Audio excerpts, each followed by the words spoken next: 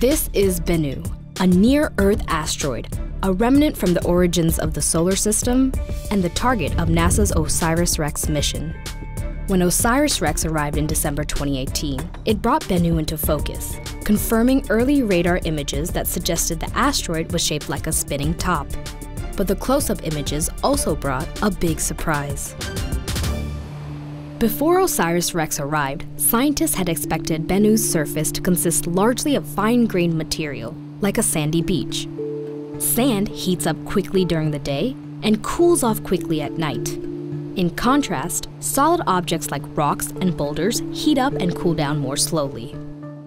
Infrared telescope observations had shown that as Bennu rotates, its surface rapidly heats and cools, much like a sandy beach. But OSIRIS-REx was greeted by a rocky world littered with boulders, the size of cars, the size of houses, the size of football fields. This unexpected roughness confronted the mission with a major challenge. The main science goal of OSIRIS-REx is to briefly touch down on Bennu and grab a sample of fine-grained material for return to Earth. To protect the spacecraft, the original plan called for touchdown in a boulder-free zone with a diameter of at least 164 feet. But as it turns out, boulder-free sites of that size don't exist.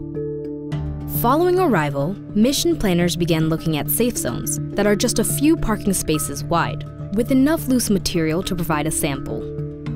In mid-2019, they identified 4 candidate sites and named them after birds that can be found in Egypt: osprey, kingfisher, nightingale, and sandpiper.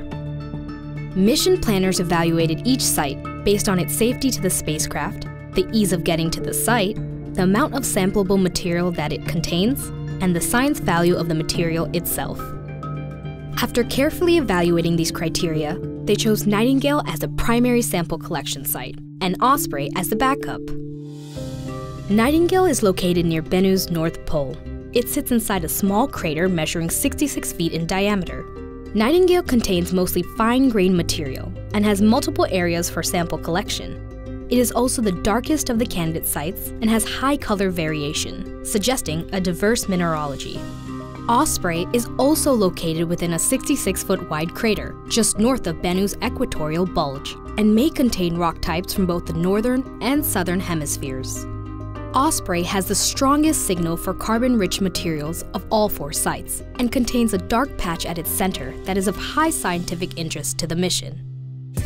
Now that the primary and backup sites have been chosen, OSIRIS-REx is performing additional reconnaissance flights to prepare for the sample collection event.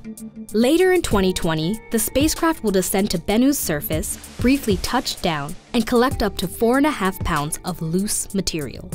After collection, OSIRIS-REx will carefully stow the sample and make the long journey back to Earth.